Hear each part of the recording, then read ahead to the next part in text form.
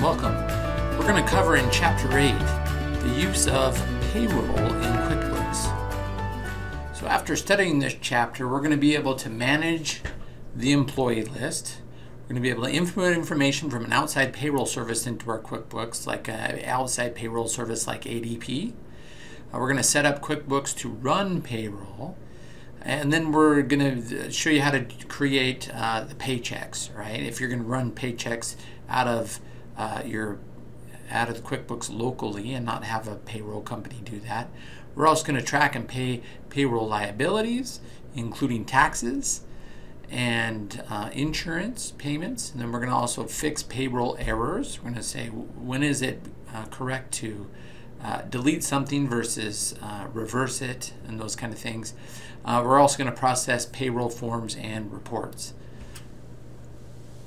So first, working with employees in QuickBooks. So one of the things that we have to ask ourselves is, when must you enter a new employee's payroll tax information, right? So, and really, who is an employee? That's one thing, right? So one thing to stress here is that an employee is somebody you're going to issue a W-2 form to. So a W-2 form is going to be a form that they're going to take and they're going to use to file their taxes at the end of the year. The other option is if they are a contractor, a subcontractor, then you're going to issue them not a W-2 form, but you're going to issue them a 1099, right? And so the difference between those two are important to distinguish. First, an employee typically works using your equipment. They work under your direction, right? And they use your equipment. And there's several other things that the IRS states delineates a subcontractor, right, from an employee. When in doubt, treat them like an employee. That's the safest way to go. So anyways, we've got our employee list. We're gonna be able to pull up in QuickBooks and work with. So what kind of information do we put in for an employee? Well, we're going to have to put their name in, their address, and social security number. That's key information, so you can work with the government and their taxes and report taxes on them. You also need to include wages, additions, and deductions, right? So additions and deductions are things that are beyond the wage, additional income, and also deductions from their paycheck for things like insurance, for things like child support, right? Those kind of things are deductions that come out of their paycheck. So we're going to also be setting for employees defaults, right? Depending on the class of employee, and so we're going to want to put into QuickBooks what type of employee they are, so that they have all those defaults set up to help us with QuickBooks. All right, so working with an outside payroll service. So the idea with an outside payroll service like ADP is the biggest one, but there are others, is to get some help with the workflow, right? So you're setting all this information up for your employees, all of their settings, and then you have to track hours, right? And you have to track deductions, and you have to make payments on those liabilities you create from deducting taxes and other things from their paycheck. And so you can have an outside employee, an outside payroll service do pretty much all of that for you. But the way we have to track it, right, to be able to get and make our financial statements correct and have that information, is we have to enter a lot of information into QuickBooks already. So information to track, we're gonna already have all of our employee information in QuickBooks. So we have to have it in there. And so really what an outside payroll service is going to do is they're going to do a lot of the legwork for us, but we have to keep the data on our side as well, so we can transfer information back and forth. And so we have to give them data, so we have to have the data to do that. And then as they give us data back, as they're reporting what they've done, we've got to have the data there for it to match up with and to fall in line under employees, the actual payments and those type of things. So we're going to need to do it set all the employees up. We're going to set all the expenses and the liabilities up for that. So expenses are things like things that the employer has to pay, right? That's generated. We have to actually pay the paycheck, right? So the hours they work, we owe them salary or wages. There's also the employer side of the taxes that are expenses for us, and then the liabilities are pass-through payments or payments that we incur through payroll that we then owe out to a third party, like the U.S. government or an insurance company. Those kind of things are going to be liabilities we're going to create as well. So, and we have to have all that information locally because as we transfer data back and forth, it's going to be updated and dynamic, but we have to have it there first, and we have to set it up in QuickBooks. So we're also so there's also information from the outside payroll service into QuickBooks. So that information that's flowing is going to be employee paychecks that the payroll service creates, and also tax benefit payments that they generate through getting those paychecks out. They're gonna report that back to us.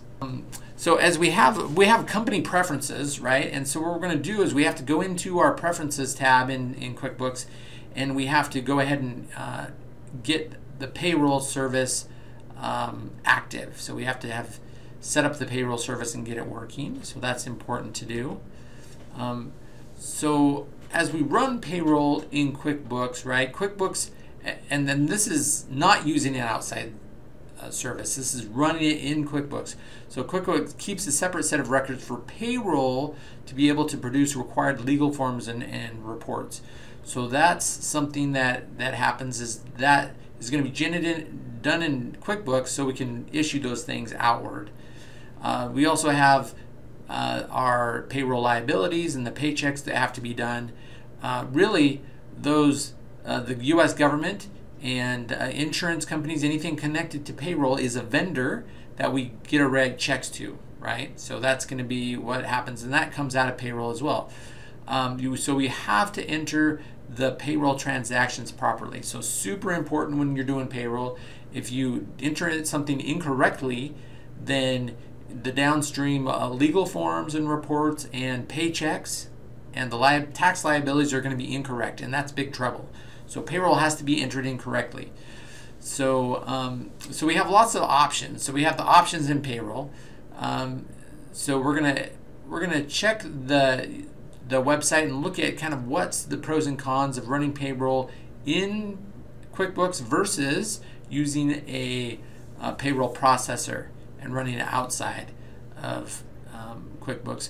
We can, if we want to, we can actually do, I know some people that have small businesses that do payroll calculations and everything out in an Excel spreadsheet and actually physically write the paychecks for the correct amount and track all their liabilities in a spreadsheet, and then enter all that information in on the backside into QuickBooks as well, and not use payroll inside QuickBooks.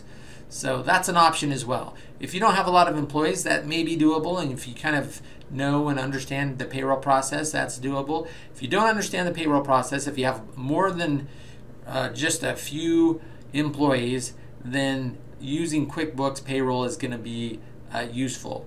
And if you don't want to mess with it, then use an outside payroll processor. That's going to be important, and have a bookkeeper or you right, set up some of those needed things in QuickBooks so that you can use the outside payroll processing system to update your information. So common mistakes, so things not to do. So one of the things is to make payroll liabilities adjustment with a journal entry. So never do that. So this should all be done within the payroll process, right? So don't go in and say, I'll fix it with a journal entry. Don't do that. So do everything within the payroll process in QuickBooks. Pay liabilities with a regular paycheck. That's not something that we do. So even though those vendors, right, are out there for us to pay liabilities to, don't run it through the regular system. It has to be done with a payroll liability through this payroll system. And then set up payroll items incorrectly. So that's something that we'll make sure that we can do correctly as well, so it flows through the system. So the setup is important. So mistakes, and this is a note right here on the side just to make sure, mistakes cause the chart of accounts to be affected, but the separate payroll records are not, right? So something that's important is the impact that we have on our balances, for our account balances and that are going to be impacted. And if we set it up wrong, we may have incorrect accounts as well. So that's something that we need to take a look at. All right, so we're going to be doing, so this is an option, right? So one of the options is you get going with payroll. You may not start at the very beginning of the year, so you may want to put in some historical information. So you have to enter the payroll history with existing employees, so set them up, and then who have at least received at least one paycheck. Okay, right? So that's the idea is they have to be those employees that have been going, they have to be paid to get historical information. So you're going to want to have information on prior period paychecks and prior liability payments, the whole deal. You can't just put in necessarily the paycheck amount, right? You have to have all of the entire package for payroll to be able to track it and do that. So, so payroll deductions, right? Something to know, right? So as you cut a paycheck, right, there's going to be deductions that come out. So we're going to have the gross pay, which is basically either their hourly wage or their total salary, right, is the gross pay.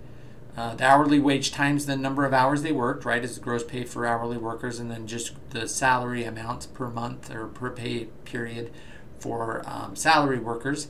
And then from that comes out deductions. So those deductions are going to be in the form of taxes, compensation, and benefits, right?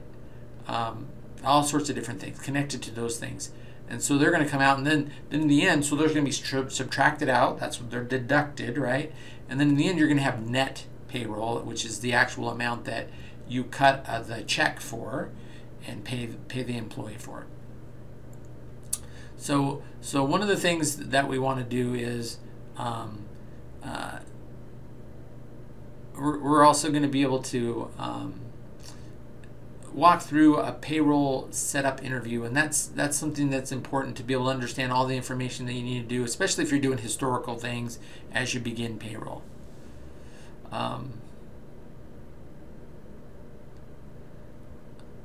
You also need, one note on this slide as well is you need to have an employer identification number.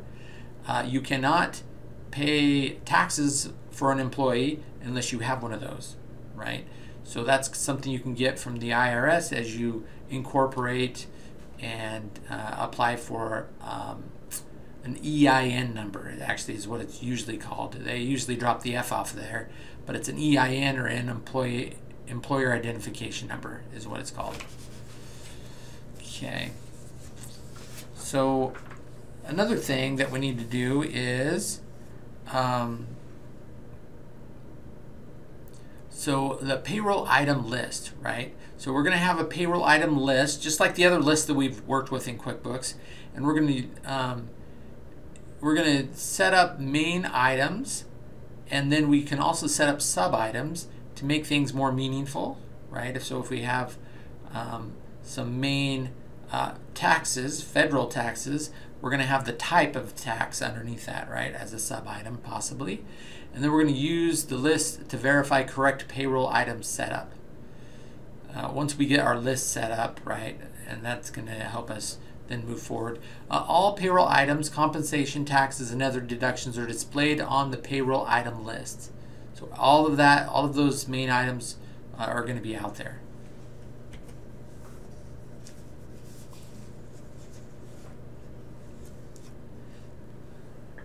So workers' compensation. So workers' comp is also, we can run that through payroll as well. So you've got to turn on the preference first. So go to preferences, and you've got to be able to track the workers' compensation as you do that. So depending on the state, that's going to be a different vendor or a different setup, right, for the liability on that, but it's possible to set that up as well. Okay, so now for the payroll center, right? So as we enter the payroll center, we're gonna so we have to turn on the payroll first in preferences, right? And then we're going to have the payroll tab and employee center that are going to be displayed as part of the employee center. So we're going to be able to go there and we're going to be able to work through this, right? So that's something that will appear or become available after you turn the preference on. Once we enter all the paycheck information, right, and do the setup. So the setup includes entering employees and their information and entering the lists, right, the payroll items on the list, payroll item list. And then once we do that, then we're able to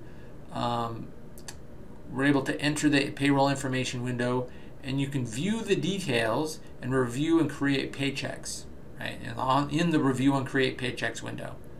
So that's something that you can set up as well on there.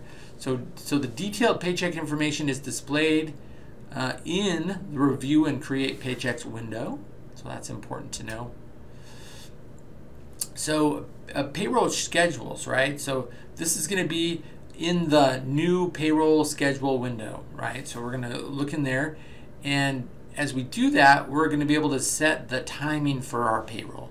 So this is going to help us as we process it. So it'll help the computer, basically QuickBooks, to know how to split up the information that's given to it, right? So it pays taxes on time, it knows how often, and the split for monthly things as well. So it's going to know that because there's a timing for payroll. Payroll's a cycle, right? And so we're going to be able to check if we're doing things payroll weekly, bi-weekly, or monthly, or if there's some other option. Typically those are the ones, right, that we're going to be doing. We're going to do it weekly, bi-weekly, or monthly. Those are the most common. And we're going to set it up and set up when we pay it and what we're going to call it, right? Also, which day of the month. If we have a day of the month, then we're going to pick the day of the month that we're going to do it, and that way we know the cycle and how it's going to go forward and when the next paycheck date is going to be. So this is something that as we go through payroll, these are dates that we're going to have to make sure are set so the system knows when the paycheck date is going to be and the timing of the payroll.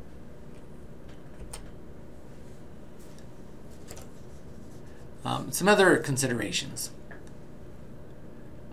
So one of the things that we can do as well, right, if we have employees working for us and they're doing like a specific work for a specific customer or job, we can go ahead and we can connect that time to that job, right? So then it becomes billable straight through. So for example, if we have an employee working on a project, we can go ahead and bill all of their hours for that project directly to the customer. And also another thing, this is a whole bundle, right? This is something else to get a handle on, but we can also assign sick and vacation hours that are taken at every pay period as well. So that way we can have those calculated as well. Really, those, it doesn't seem like real money, right? Sick and vacation hours, but it is. Those are liabilities, and those are things that we need to track to make sure our financials are correct as well. So in here, the available and is going to be what's available that's being tracked as we set that up. And then accrued is going to be what we're going to use, right? Or what's the movement then in those hours. Okay. All right. So our tracking and billing. So a couple of the things we can ask ourselves here is how can you determine how much is being held in the payroll liabilities accounts and sub-accounts? Right, so it's done with a report, so we can pull a report, payroll liability balances report, and that will tell us what the balances are in those accounts. So super important as we get those as we make payment and as we do adjustments to things and make sure we're paying the correct amount to taxes and to insurance companies and other things, those balances are going to be super important.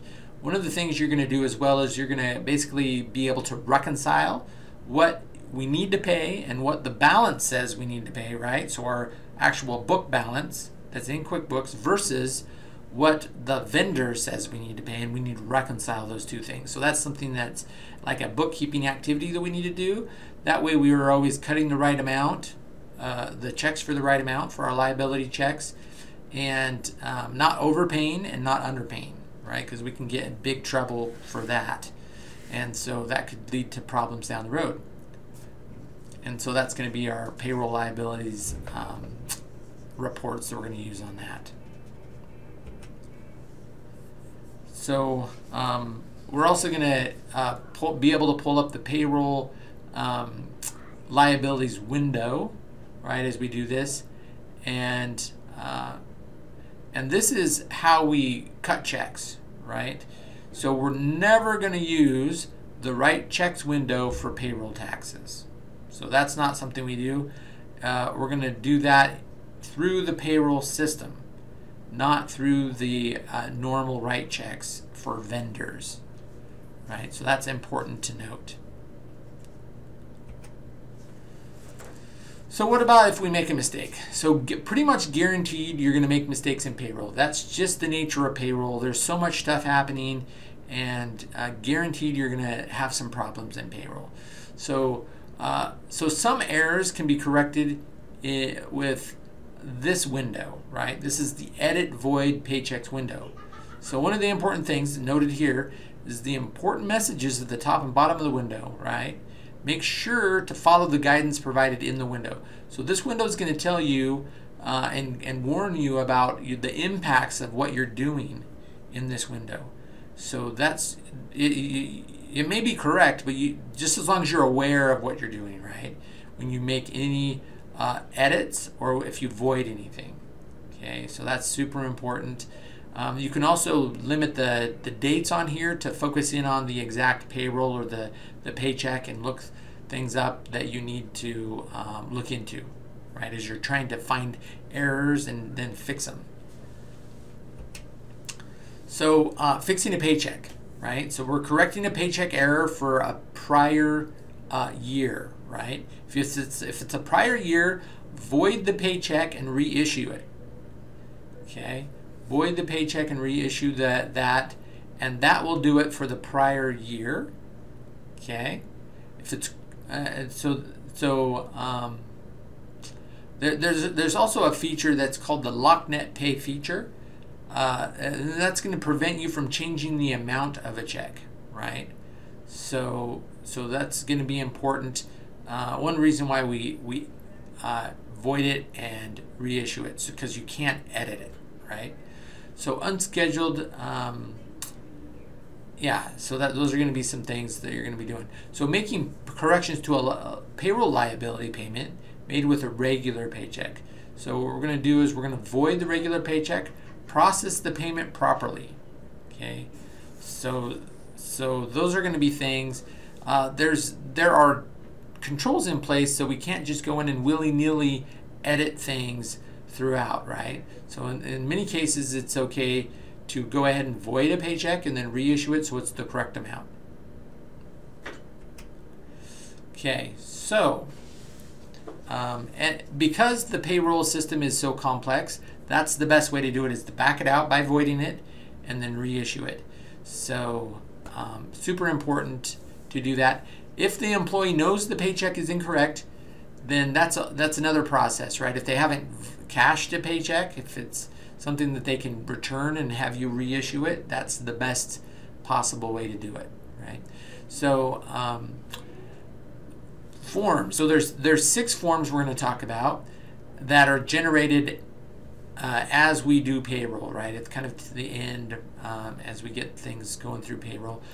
2 are going to be W-2s and W-3s, right? W-2s go to the employee and let them know what they can do as they issue taxes, right? So as they issue taxes, they're going to use their W-2 form and the numbers off of that to help them issue their end of the year taxes. W-3 is basically W-2 information, but not for employees. It's going to be sent to the government because the government wants the information you gave to employees. That way they can double check and make sure the employees putting the right numbers down on their own tax returns, right? So it's a way for the government to check that and to also report out.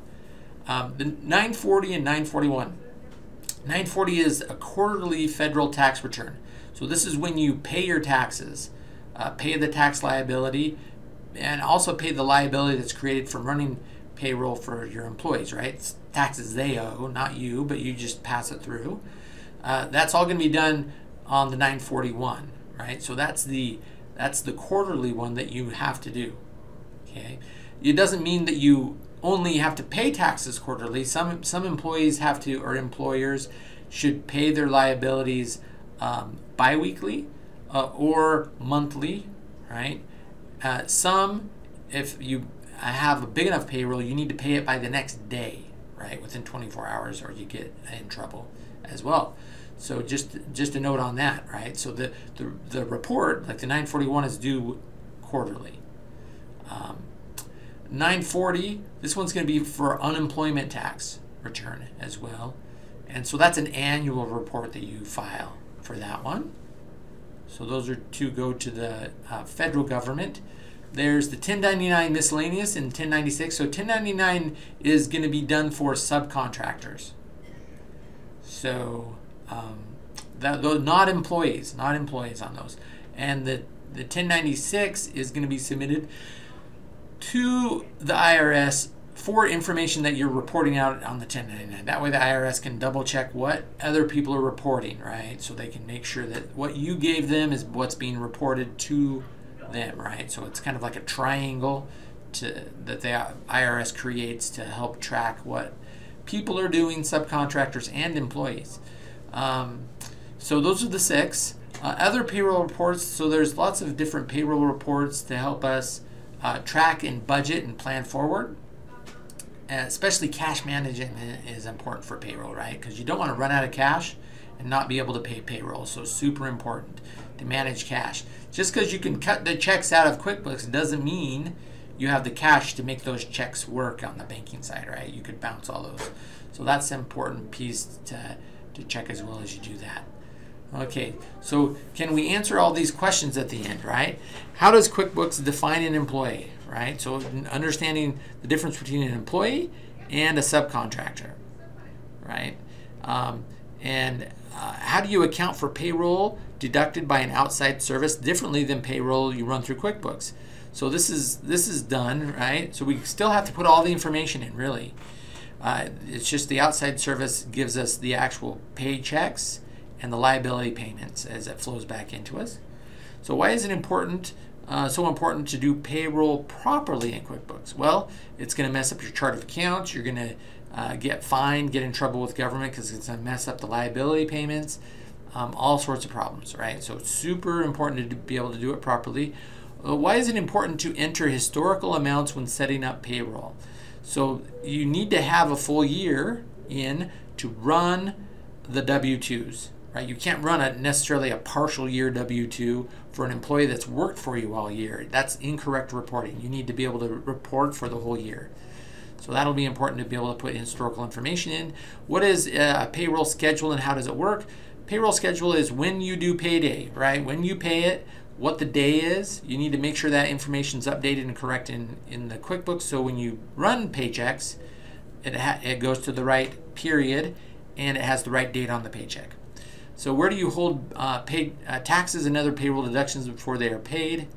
So this is going to be in the liability account. So we can check that doing reporting, right? So our reports can tell us how much is in there for us to pay. What are 6 major payroll forms? And so those are going to be the W-2, W-3. It's going to be our 941 and 940, right? And so that's W-2, W-3, that's payroll stuff for employees and employer, or not employer, but the federal government.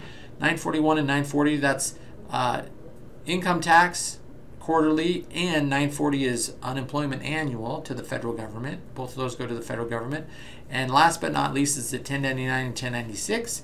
Those are for subcontractors 1099 goes to the subcontractor, 1096 goes to the federal government. And hopefully this was a good chapter. That's a lot of information, but that's important to know for this chapter as you go through. You got to have all the info, and then hands-on is another part, and we'll do that in class, and I'll put the class videos out there. Thanks. Bye.